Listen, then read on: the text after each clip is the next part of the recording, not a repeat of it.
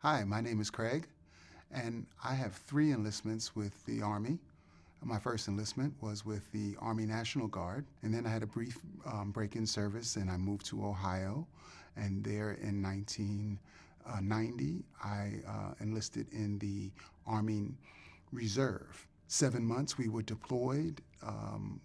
First, we mobilized to Fort Benjamin Harrison for about 6 weeks, and then by November, we were in Saudi Arabia.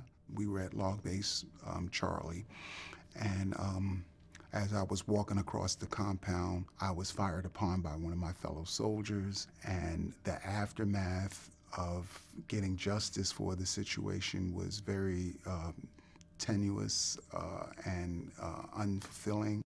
Coming home was a bag of mixed emotions. All the financial money that I thought was saved up was gone and spent, including a $6,000 tax refund. And I had to go back to work at the prison as a correction officer 3 weeks after being home.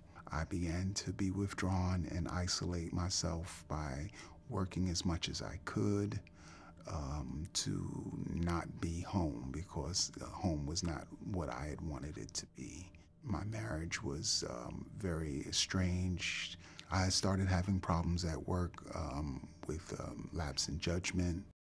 I became a workaholic and not knowing during my period of being a labor organizer that I was catching those racing thoughts and using them in the useful way, but yet at the detriment to myself. That hypomania episode turns into a roller coaster downturn into depression. And that depression felt like everything I touched turned to crap. That gave me a strong sense of worthlessness.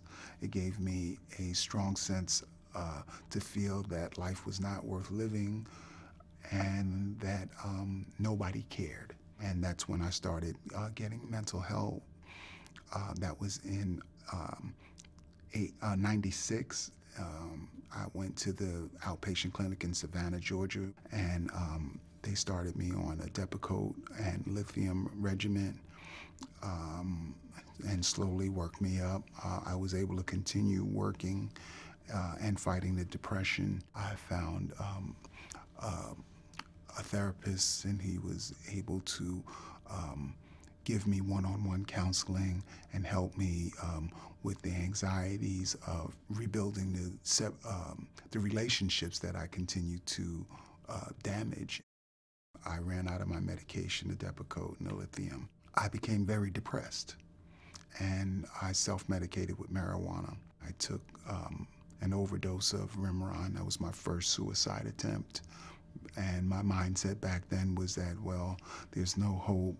I was homeless at the time. I went to the community. When I went out there to the community mental health center, they recognized that I had bipolar disorder, and I was in a depressive state. Then I was eligible for the Lodge, which was a homeless shelter for mental health patients that were willing to be on medication and demonstrate their independent living skills. I then began to learn about cognitive behavior therapy. I learned what my medication side effects were.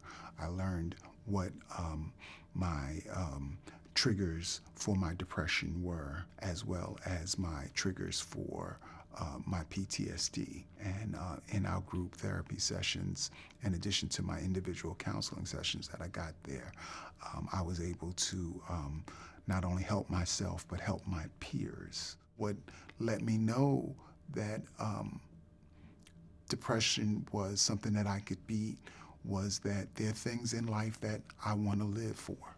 I want to see my grandkids. I want to see them go to school and graduate. To my brothers and sisters out there that are struggling with the racing thoughts, the loneliness, the isolation, there is help out there. Just keep on trying, because no one has all the answers, and you can only fail when you stop trying.